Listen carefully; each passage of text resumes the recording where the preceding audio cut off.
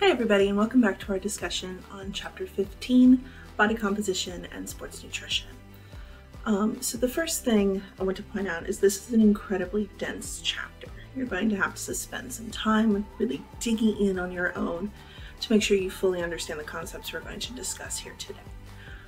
So this kind of comes in two distinct parts. The first one is how do we assess body composition, and then how do we fuel for appropriate performance. So our first topic will be body composition. So there are several different ways to measure body composition. You have densitometry or underwater weighing, DEXA scans, air plethysmography or the BOD-POD, skin folds, and bioelectrical impedance. And these all have pros and cons. So for example, underwater weighing used to be considered the gold standard, and it is incredibly accurate in terms of how well it works. It works based off of density and Archimedes' principle. So if you know the weight of the object and then we put it in water, we see how much volume it displaces, and then once we have the density, we can use some algorithms to figure out the body's density and therefore predict the body fat percentage. So pros, very accurate. Cons, it's very uncomfortable to do. An individual is going to have to go underwater and completely expel all of the air in their lungs, and then they have to sit perfectly still. If you are very good at underwater weighing as the subject, you can be done in as little as 10 trials. If you're inexperienced, you may be doing this 30 and 40 times just to get a good average score, which can be incredibly uncomfortable for the individuals that are participating. So the very similar process is going to be the air plethysmography, or utilizing the BOD-POD. This uses the same density concepts, but instead of going underwater, you're going to use air pressure. Still finding the density of the body, plugging it into specified equations, and then figuring out an estimate of the body fat percentage from there. Still have the issues with the lungs here. Individuals that hold their breath or breathe abnormally can throw off our estimates. Also, when you do this, you have to be wearing very skin-tight clothing, caps over the hair, to make sure you have the smoothest surface possible to work with this. So those are our two density-based measurements. Our next one is the DEXA. This uses x-rays. And the cool thing about DEXA is it gives us the ability to look at body fat percentages throughout the entire body, not just an overall number. So I can get a body fat percentage of the arms, the torso, the legs, which gives us some important information in terms of where is somebody holding body fat. Additionally, it will also give us information about someone's bone density, which is very important, especially with women and older women in the risk of osteoporosis and osteopenia. Our next one I want to talk about is bioelectrical impedance. So this uses a two-factor model, and it kind of does the assumption that muscle mass holds lots of water and fat mass does not, because we know fat is hydrophobic. Basically here it's going to send a small electrical current all the way through your body, and usually you have two hand measures. Sometimes you stand on your feet, so we have those special scales nowadays that estimate your body fat that you can get at any Target, Walmart, any store, anywhere. And that is bioelectrical impedance, or BIA. Downsides to this, if you are dehydrated, it's really going to mess up your score. Usually there's somewhere between a 2 and 6% error, sometimes as little as 2 to 4% error using bioelectrical impedance. This is usually what we use at gyms. It's quick, it's easy, very low risk, and easy to deal with. And then the last one is skin folds. So skin folds have the benefit of being incredibly portable and relatively accurate. However, the downside of this is it is really easy to get administrative error. So the person doing the skin fold tests, if they are not well trained and well practiced, they can very rapidly overestimate or underestimate somebody's body fat percentage. So this only really works if you're very well trained. Also, it's kind of uncomfortable. Somebody is pinching you really hard, and places like your thighs where the skin and the fat tissue and the muscle are all very tightly packed against each other, it's going to be kind of uncomfortable to get pinched that hard. So there are pros and cons to all of these. One thing I would like to point out on here is you do not see BMI listed as an option. That is because body mass index, or the BMI, does not actually tell us anything about somebody's body composition.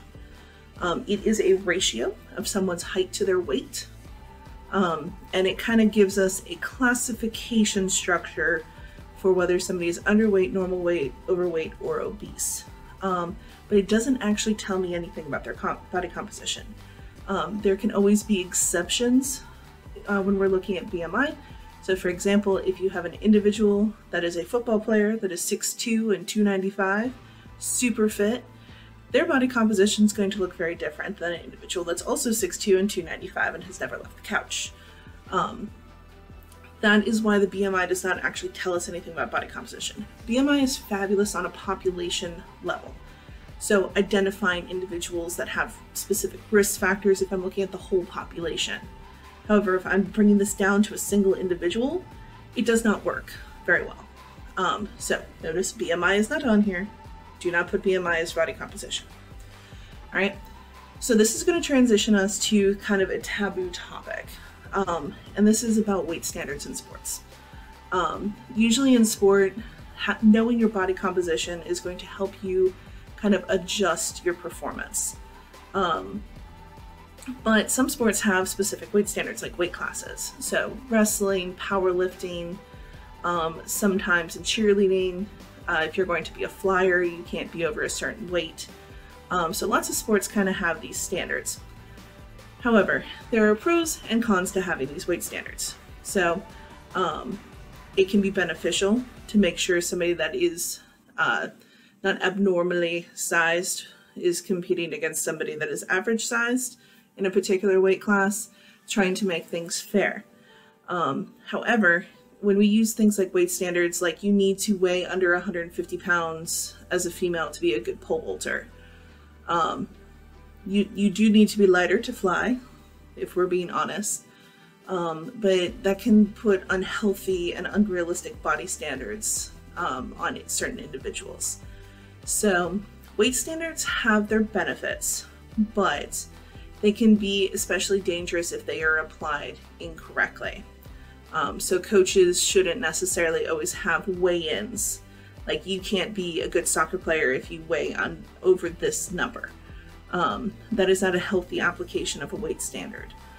Making sure that somebody is wrestling in the 189 weight class is not 198 pounds, that would be a good application of a weight standard to make sure things are as fair as possible. So love them or hate them, weight standards are kind of a fact of life in certain sports, but you want to use them as healthfully and safely as possible. All right, so how do we actually maintain these kind of standards in our body composition? And that's going to bring us into the basic nutrient breakdown that is required to be to just be a successful athlete. So when we look at this, the general recommendations for athletes are carbohydrates should make up somewhere between 55 and 60% of the nutrition that's brought in. Fats should be around 30% or less. And protein should make up somewhere between 10 and 15% of the calories consumed. So another way to look at this, depending on your level of activity, is carbohydrates should make up somewhere between 3 and 12 grams per kilogram, and protein should make up somewhere between 1.2 and 1.7 grams per kilogram consumed of your calories per day. So what does this actually mean? When we are participating in physical activity, it's very important to consume an adequate amount of carbohydrates, fats, and proteins to be able to be at your best performance. So we know consuming carbohydrates before about a physical activity, if it is a lower glycemic snack kind of thing, or we're normal glycemic anyways, this can help improve sports performance. Also, if you are participating in carbohydrate loading, so things like the distance runners always go eat pasta the night before the race. It's actually more beneficial to eat that pasta 3 days before the race, but details. So things like this are going to help improve performance. However, we can also supplement carbohydrates incorrectly. So going into a bout of physical activity fully fasted is going to strip our glycogen stores, which can actually impede performance if we're doing endurance type activities. So things like fasted cardio have their pros and their cons. When you're doing fasted cardio, you're not trying to get your best performance. You're probably trying to utilize free fatty acids. So we're not looking for optimal performances out of fasted cardio. Also, if you consume high glycemic index snacks before participating in physical activity, so like having a Snickers before practice is probably not going to help you very much because you'll have the big sugar up and then the big crash. And then just not having an appropriate consumption of carbohydrates will damage your performance. Looking into fats. So consuming high fatty foods before participating in physical activity. The first kind of no-no on that one is it's going to usually cause GI distress. So you don't want to consume very fatty things like dairy, high-fat meat products, things like that before physical activity, because they can make you nauseous and upset your stomach. So the first thing about that. Also, if you have a high-fat diet, kind of like a ketogenic diet, and then you go to perform physical activity, the pro of this is that you're going to have lots and lots of mobilized free fatty acids circulating to give you high amounts of energy. The downside of this, though, is because you're just consuming high fats and very low carbohydrates, you're going to have decreases in your glycogen stores. And when your glycogen stores are depleted, you kind of don't have the pop when you go to participate in physical activity. So you'll kind of struggle with those quick bursts, but you'll be able to participate in physical activity for long periods of time. So pros and cons to fat before and after exercise. And then finally with proteins. Proteins before your workout are not necessarily the big deal. It is after your workout that they're absolutely essential. So within 2 hours of completing a bout of physical activity, you should consume a high carbohydrate, high protein snack or meal. This is going to help replenish your glycogen stores, work in the rebuilding of your muscles, and help you kind of recover from that bout of physical activity. Consuming adequate amounts of protein in general is going to be essential for sports performance. This is because if you're an endurance athlete, you may be using protein for fuel. And if you're a strength athlete, you will absolutely be using protein as a rebuilding structure. Proteins are our enzymes, there are hormones, there are structural building blocks. They need to be around and available to help with performance. So with all of that in mind, we also need to consider our vitamin and mineral intake, making sure we have adequate vitamins. So like our B vitamins are going to be essential for metabolism. Vitamin C is going to be essential for metabolizing iron and strengthening our immune system. Vitamin E is going to be a great antioxidant.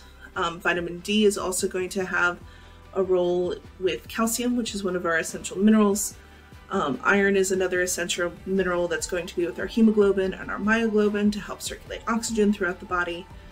And phosphorus is also going to be highly essential because it hangs out with calcium in our bones, which calcium is also important for nervous system, nerve conduction, and action potentials. It's going to be essential to muscle contraction and also our general bone health. So with all of that in mind, carbohydrates, fats, proteins, vitamins, and minerals, we also need to be very involved in how much water and electrolytes we are consuming. So water is essential to performance. Our body is made up of somewhere between 45 and 65% water, depending on your age and hydration levels. So having enough of it is going to be very important. So kind of a rule of thumb, about 2 hours before you participate in physical activity, you need to consume somewhere between 400 and 600 milliliters of water. And then what you need to drink is got to keep you within 2% of your body weight when you started the physical activity. When we start to participate in physical activity, you're going to start to sweat, to participate in evaporative cooling. And if you start to lose more than 2% of your body weight, you start to get dangerously dehydrated. And then we start dealing with things, especially if it's hot, like heat stroke, heat cramps, and heat exhaustion. So try to stay within that, keep yourself hydrated within that level. it's not like we can exactly stop a game and say, hey, hang on a second, I have to weigh myself and see if I'm losing this.